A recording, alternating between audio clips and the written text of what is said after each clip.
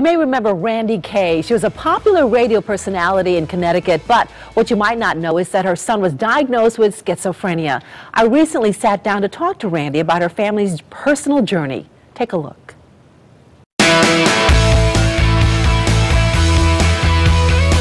Mental illness is more common than cancer, diabetes, and heart disease, yet many people are too ashamed to talk about it. According to the World Health Organization, 1 in every 4 people develops a mental disorder at some stage in their lifetime. And in the case of schizophrenia, it often develops in the teens to early 20s. Ben behind his voices, one family's journey from the chaos of schizophrenia to hope, was written by former radio personality Randye Kaye, currently the state trainer with Family to Family, a program of the National Alliance on Mental Illness. Welcome, Randye. It's great to have you here. Thank you. It's good to be here. First, let's talk about schizophrenia for those who do not know what it is. Okay.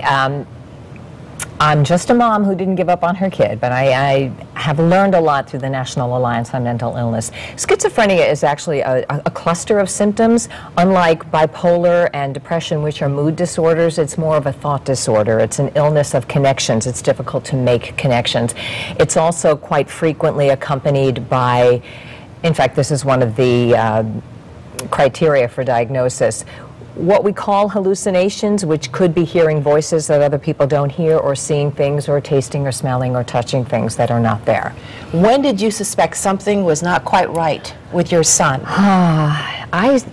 The suspicion had to grow because my son, Ben, went through a typical onset of schizophrenia, which is called gradual onset. So as a child, he did not exhibit any signs of it. But beginning around 14 or 15, he began to have what I considered a tough adolescence. And yes, it was, but it wasn't getting any better no matter what I did. And I'm a really good parent, and I disciplined and did everything, followed every piece of advice. You were probably thinking you weren't a very good parent at that point. Well, no, I think no parent of an adolescent thinks that they know the answers, that's for sure, because your child turns into this strange person. But it was actually when he got to about 16 or 17, and my other friends' kids were starting to calm down and grow up, and my son was getting more and more delusional, that I thought something is up. But as is very typical with that age group, he had turned to marijuana as a way to quiet his brain down, which I now know. So I was blaming everything on the pot use, and so sent him to get clean and sober. And it was after he got clean and sober that symptoms were still there that I thought, oh my God, something's really wrong here. So when did you get the diagnosis? Didn't get the diagnosis till he was about 20. And part of the problem, as I look back now, I know is that as schizophrenia develops, it mimics a lot of other conditions. It looks like ADD at first, then it can look like depression, it can look like bipolar, it can exhibit symptoms similar to OCD. And as I began to educate myself and learn about the symptoms of schizophrenia, it became clear to me that's what my son had. And we went through several psychiatrists, and eventually I found the one who agreed with me and saw what I saw, and very importantly was willing to listen to what I was able to witness as the parent of this person in between visits. You really had to be the advocate for your son. Oh, still do. Still do. You know, it's difficult for healthcare providers because very often they don't see the patient and they don't see the family until everything has already fallen apart.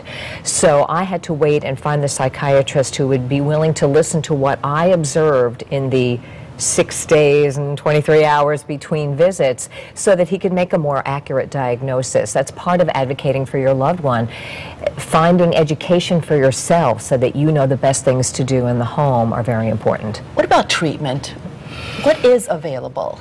Well, they're working on it. They're working on it. You know, there is no cure right now for schizophrenia, but there is treatment, and the more treatment options that are available, the better the choices. Unfortunately, with a lot of the medications that are out there now, there are side effects that make it difficult. They are experimenting with treating, not experimenting, but they are trying to treat earlier, which is great, but in the early teens, what person would like to take a medication that causes weight gain and lethargy and, you know, just feelings of not being quite right. So the medications are getting better, thank goodness, but there is no cure yet. So what you have to do is find the treatment that helps to balance your loved one as best as possible. And because it takes a while for the treatment to take effect. It can take weeks before you go, this is the right medication or it isn't. My son Ben right now is doing beautifully, knock wood. You know, he's in college, he has a job, he's a great person, and he does have to take this medication every day, the way a diabetic may have to take insulin. Let's talk about the book itself. It must have been difficult, though, for you to write down everything that you've had to experience.